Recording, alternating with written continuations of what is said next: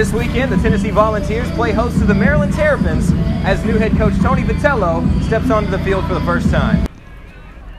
The Vols were forced to play a doubleheader on Sunday afternoon as the rains were persistent throughout Saturday.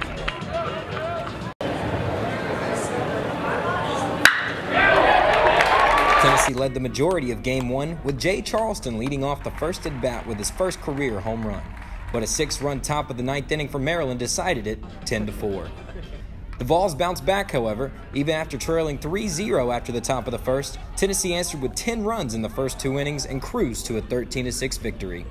A big help came from Luke Lipsius' grand slam in the second inning. Just keep building on what happened tonight. After the second game, we lost. Pretty tough loss, and coming out the third game and showing that we can do it again. We just got to keep building and keep going.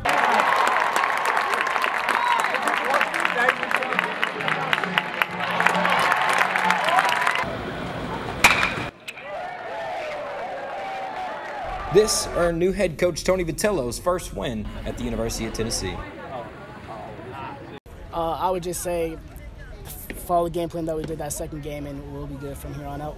Next up for the Volunteers, Lipscomb comes to town on Tuesday. And then this weekend, UNC Asheville comes to town. So grab your hats and your bats, because baseball season is in full swing.